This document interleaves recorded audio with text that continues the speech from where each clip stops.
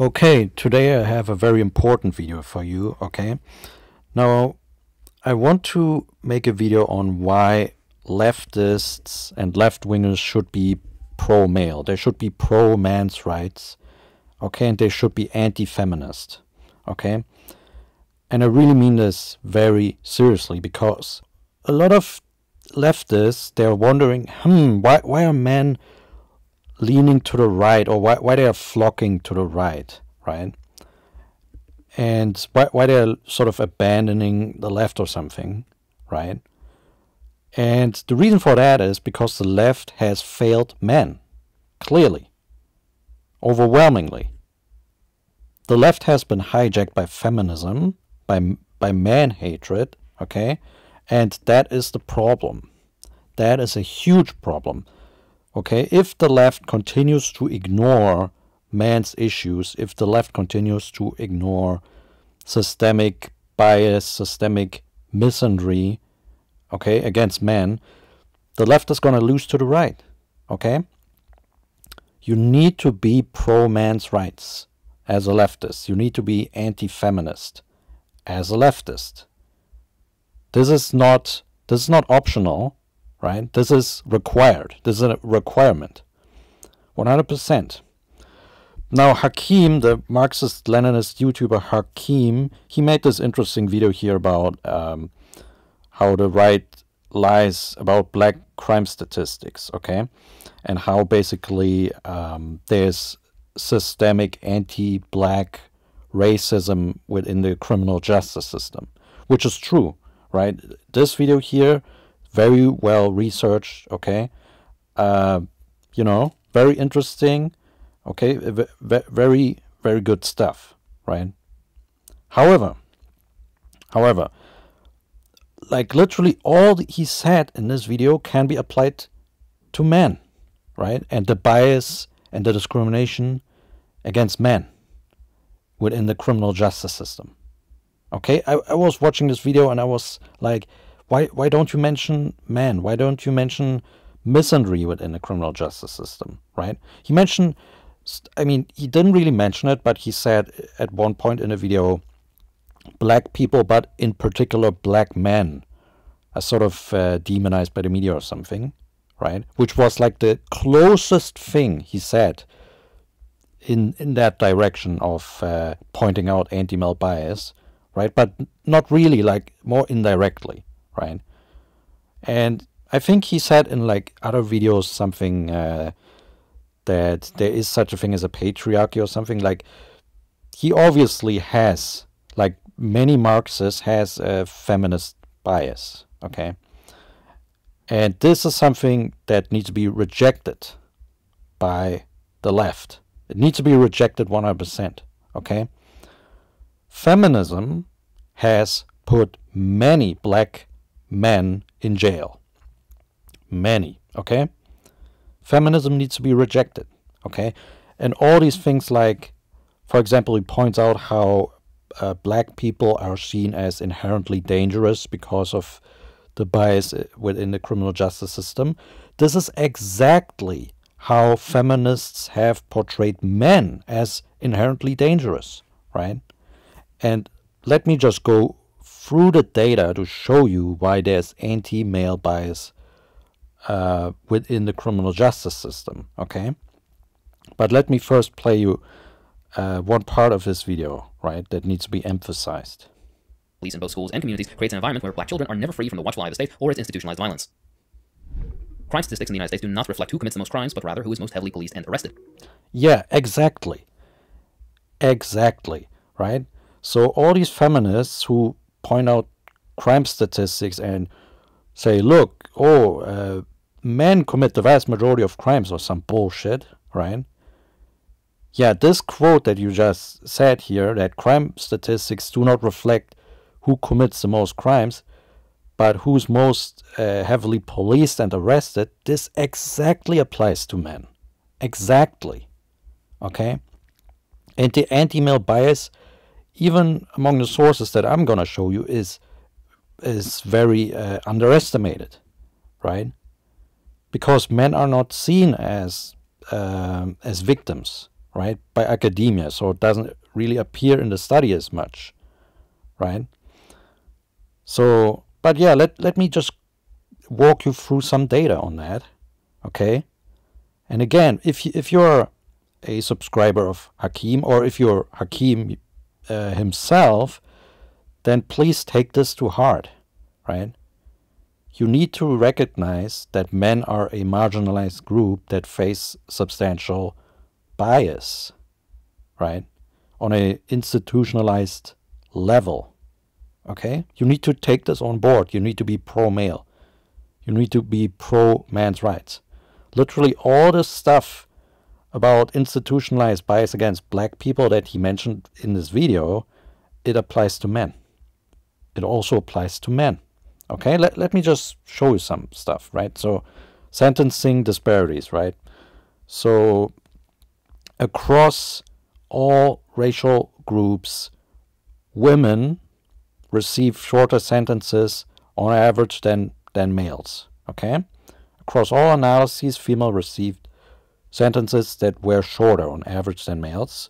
When examining all sentences imposed, females received sentences almost 30% shorter than males. Females of all races were almost 40% more likely to receive a probation sentence than males.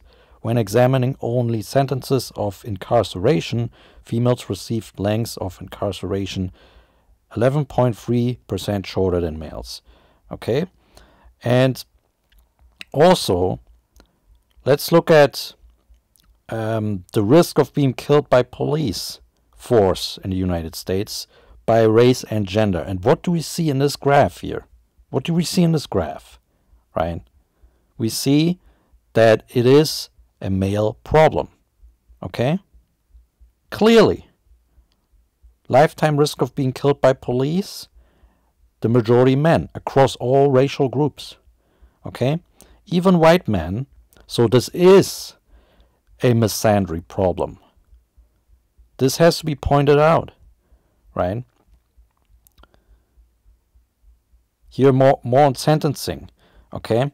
Do you receive a lighter prison sentence because you are a woman? Our results indicate that women receive more lenient sentences even after controlling for circumstances such as the severity of the offense and past criminal history. Okay, here's more evidence. Racial, ethnic, and gender disparities in sentencing evidence from the U.S. federal courts. Blacks, males, and offenders with low levels of education and income receive substantially longer sentences. And keep in mind that women, especially in recent years, receive better education and have higher education and stuff like that, right? So if they're saying offenders with low level of education, that's also mostly men, right? Here's another paper on sentencing disparities. This paper assesses gender disparities in federal criminal cases. It finds large gender gaps favoring women throughout the sentence length distribution averaging over 60%, conditional on arrest offense, criminal history, and other pre-charge observables. Female arrestees are also significantly likelier to avoid charges and convictions entirely, and twice as likely to avoid incarceration if convicted. Okay, so for the same crime, women are receiving lighter sentences. They're even likelier to avoid charges entirely and avoid convictions, etc., which is why they're not appearing in these official statistics, right, that are then used by feminists in particular to demonize men. Here also another paper, sex differences in the likelihood of arrest. The probability of arrest for females was 28% lower for kidnapping, 48% lower for forcible fondling, 9% lower for simple assault, and 27% lower for intimidation than for males. Okay? Overall, these findings suggest that the lower arrest rate for females is partly the result of leniency shown women by law enforcement personnel. So again, evidence that men are discriminated against. Clear evidence. Here's a meta-analysis. The effects of suspect characteristics on arrest. A meta-analysis. Males were 1.5 times more likely to be arrested. Right, so the anti-male bias is even greater than the anti-black bias here. As you can clearly see, black individuals were 1.4 times more likely to be arrested. Men were arrested 1.5 times more likely to be arrested. Okay? Another paper, offenders who victimized females received substantially longer sentences than offenders who victimized males. Right, so if an offender victimized males, that doesn't matter. The victim gender, if it is female and the offender gender is male, then the sentence is longer, right? So again, female victims more important than male victims. And female offenders are also less likely to be reported than male offenders. This also has to be taken into account when we're talking about these crime statistics. Also, when we are talking about crime statistics, a lot of anti-male bias that we see has to do with domestic violence, right? Here is a very good special report on how feminists have over the years and decades, even with the help of the government and governmental institutions, have lied about the subject of domestic violence victimization and perpetration rates, right? Which is roughly equal between men and women, right? And in some cases it's even higher for male victims and higher for female perpetrators, right? And this feminist bias is harming disproportionately African American men.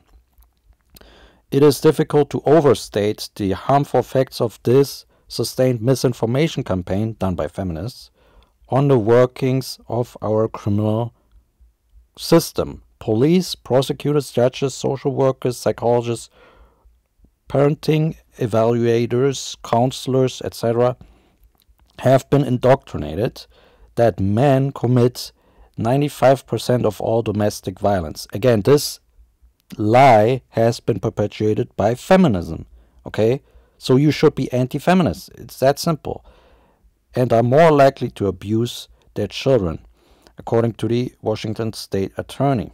In addition, male victims often are unable to get help, as reflected in these disparities in the provision of victim services, right? So legal assistance, etc. I'm not going to read all this, right? But you can see that female victims are more help, disproportionately more help than male victims, right? In all kinds of areas, okay? You can read this yourself. The gender profiling that arises from one-sided and false claims has been especially harmful to black men. Each year, black men are more likely than black women to be victims of domestic violence, sexual violence, or stalking committed by a partner. Okay, here you can see the numbers. Again, there's all citations for this, okay? And again, this has led to significant incarceration problems, okay? Especially among black men. Here's also another critical point, which is child support, okay, which keeps men down. Okay, so child support keep men in debt, okay, which makes them more likely to be imprisoned, right? And being more likely to be imprisoned makes them less likely to find a job to pay off the child support, which is a vicious cycle that systematically affects men, in particular black men. Why is the left not against child support? Where's the leftist outrage against child support? Here's another paper, Is Justice Really Blind? The male penalty effect. Non-sentencing evaluators, police officers, counselors for defense, prosecutors, and law students, even law students, evaluate and judged a male defendant more harshly than a female, right? When they are given perpetrator profiles with photos of male versus female offenders in a mock trial, right? This is experimental evidence that there's bias against men. Here's also this important paper, the gender gap in sexual offender punishment, right? Because for years, feminists have said that men are the vast majority of sex offenders and that basically female sex offenders are non-existent, right? Findings suggest that female sex offenders are treated more leniently than their matched male counterparts, even in the instances of more serious sex offenses and those involving minor victims.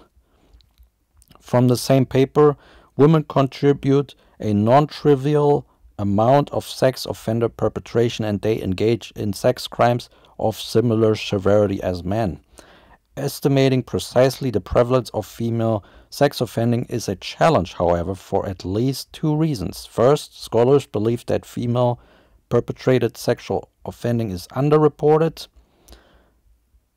Underreporting of female perpetrated sexual abuse may stem in part from societal perceptions of female sexual passivity or incapability of committing sexual harm.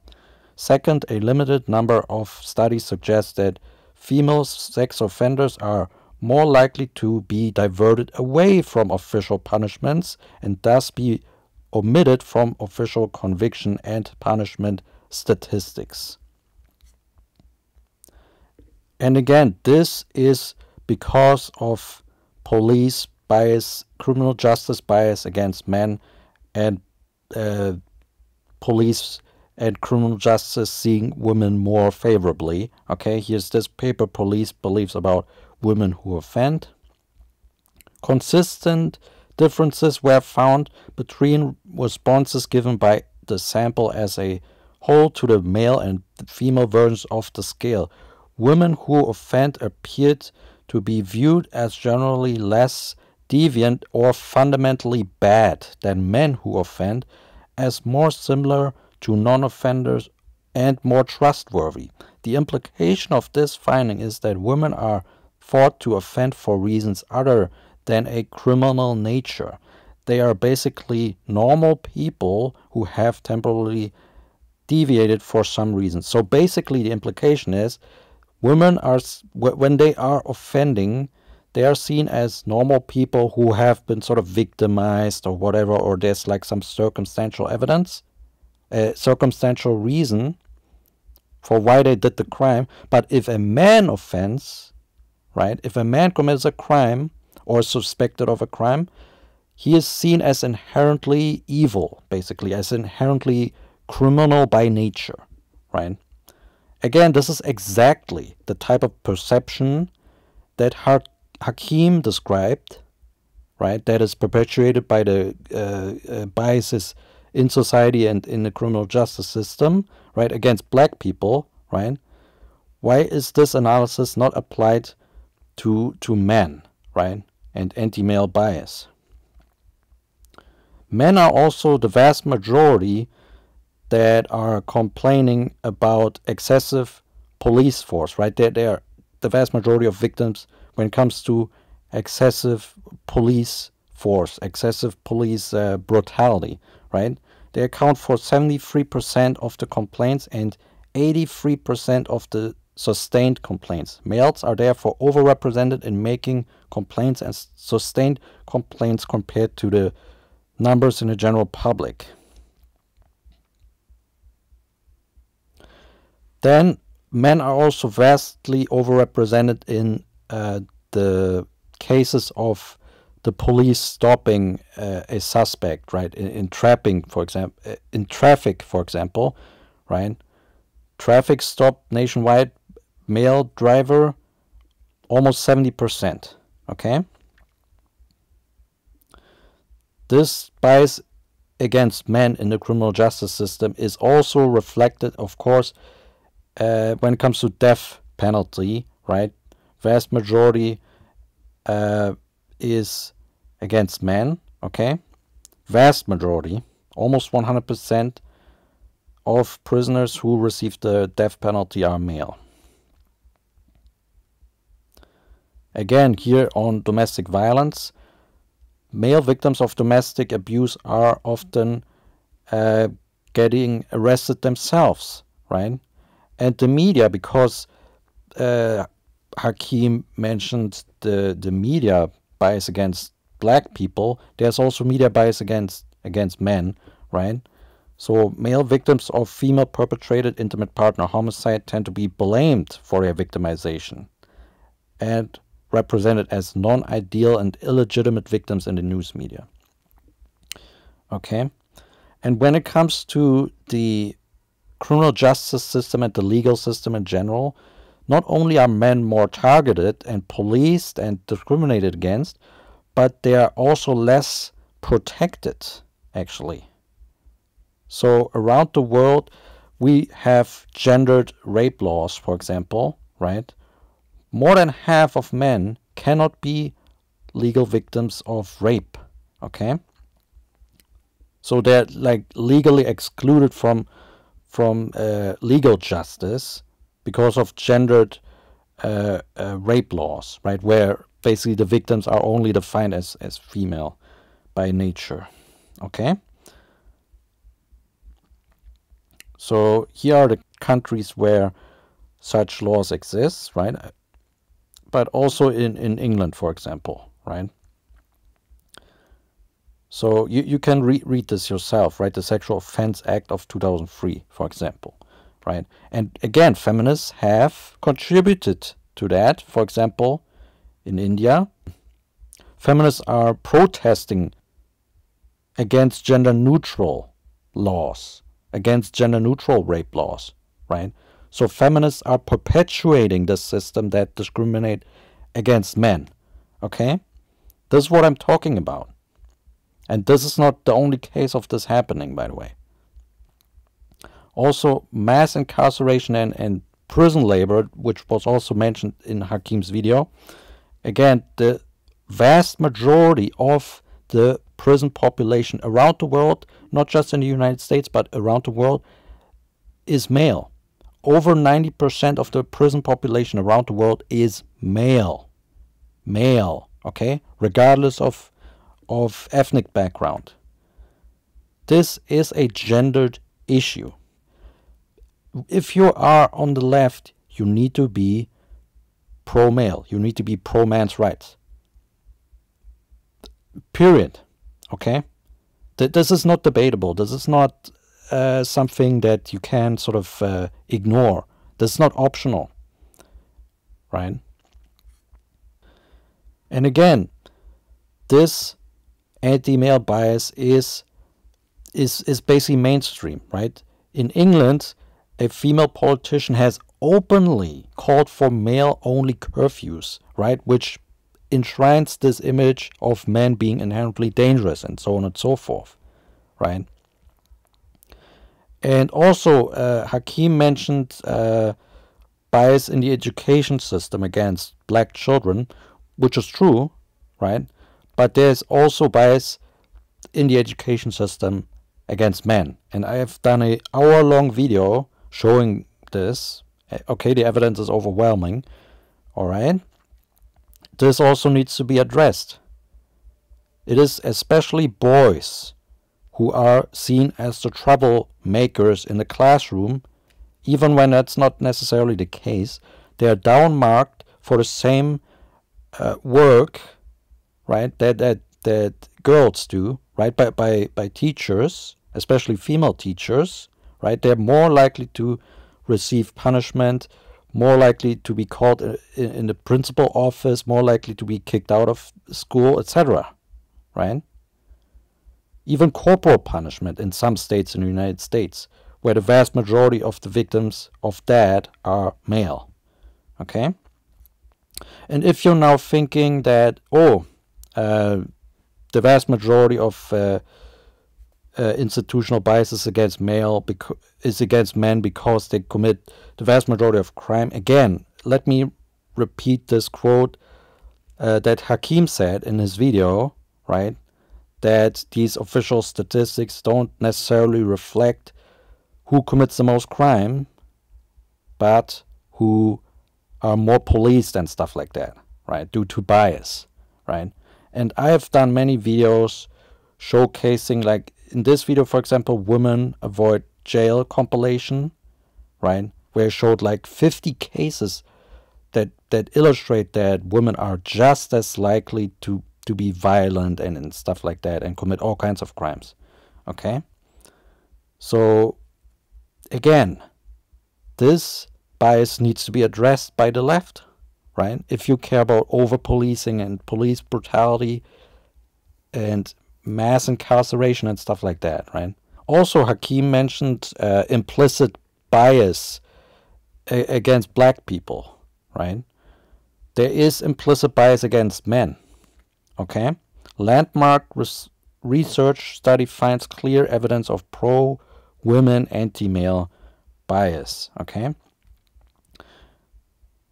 The main finding was that no matter what the race, class, or sex of the participant making the ratings, there was a strong tendency to associate women with positive attributes and men with negative attributes, right? And the anti-male bias is stronger than the racial bias, okay? So yeah, I have thoroughly illustrated that there is bias against men in the criminal justice system.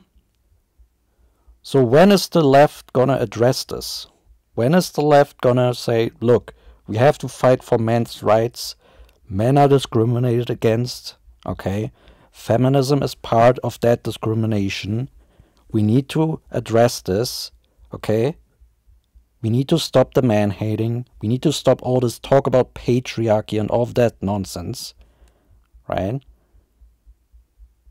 We need to support men, okay?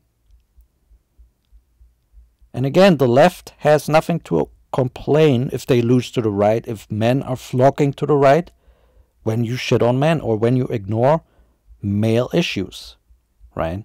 And when you are pro-feminism, which discriminate against men, openly discriminate against men. I have over 190 videos showcasing how feminists do this, feminist organizations, right? Like the National Organization for Women has for decades discriminated against fathers, right? When is the left gonna call this out? Especially the Marxists who are more, who are better at analyzing systematic issues, right? Like, when is this gonna happen? This analysis, right? So again, I hope that there are some leftists who are seeing this video, and especially Hakim himself. Please, by the way, send this video to Hakim or something, right? Or inform him of that, right? Okay? Leftists need to wake up. They need to be pro-male. Peace out.